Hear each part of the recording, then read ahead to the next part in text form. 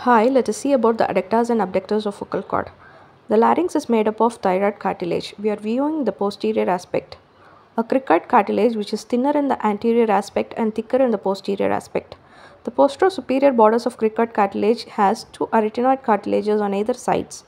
The vocal process of arytenoid cartilage gives attachment to the vocal cords. The muscular process of the arytenoid cartilage gives attachment to the muscles, the transverse arytenoid, which contracts to produce the adduction of vocal cords.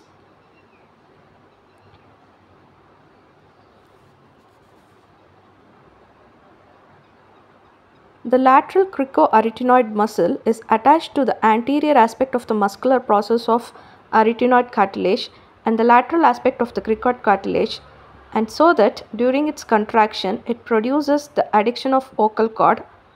Since the vocal process of arytenoid cartilages are pulled posteromedially.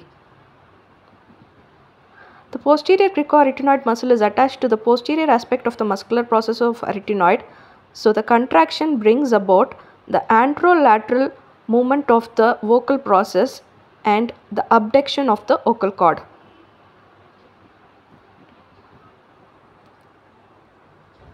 Thank you. Subscribe to watch more videos.